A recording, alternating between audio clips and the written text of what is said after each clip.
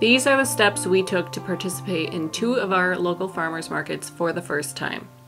I'm sure we missed a couple things and there are different rules in different places, but a video like this was what I was looking for when we first started looking into this. A good first step is visiting your local farmers market website. Ours had a list of requirements and it had us create profiles and submit some legal paperwork, such as proof of insurance and sales tax registration.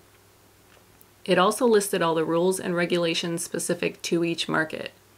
For example, one of our markets is just held in a parking lot, so we have to provide our own tent and liability insurance.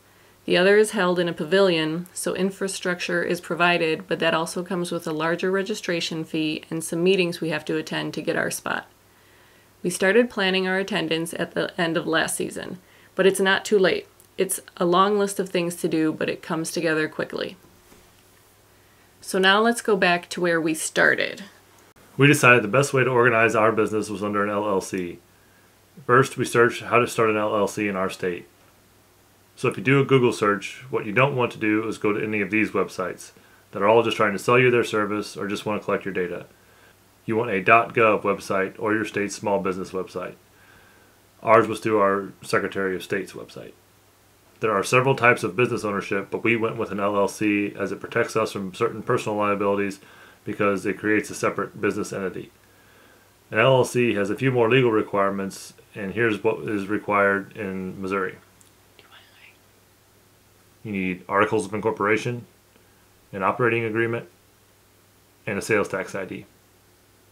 When creating our LLC on the Secretary of State's website, it had us create an account where you name the organizer, business type, and what your business will do. This is basically just registering your business with the state. We use the same account to set a fictitious name that our LLC would do business as. The fictitious name is what we call our market stand, for example. Your LLC's name is going to stay the same on every single legal document you fill out on its behalf going forward, but a fictitious name can be added or changed later down the road. This should make your life easier. It lets you get all the boring paperwork out of the way for the LLC now, and if the perfect name comes to you later or business needs change, a fictitious name can be added for a small fee. The next thing we needed was an operating agreement. Basically the contract between the members of the LLC that sets the rules you agree to follow. There are many boilerplate agreements online, and I got ours on rocketlawyer.com. It's one of those sites I warned you about earlier, so maybe I'm a hypocrite, but it's worth it to me to have a little bit of hassle of signing up and then canceling so I didn't have to reinvent the wheel. And we got the operating agreement we liked. Next, we got our retail sales license, basically registering with the state to pay sales tax. For us, this was on our Missouri Department of Revenue website. In Missouri, for our first year, we were able to submit a no tax due statement as well as post a small bond since we weren't expecting to make the minimum set by our state. Again, this is an example of our state's requirements, so check with your own state to make sure you have everything you need to do business there. Now we're all set up with the state, the next step was with the IRS. This can all be done online as well, but again, make sure you are on the irs.gov website. irs.com is a common copycat.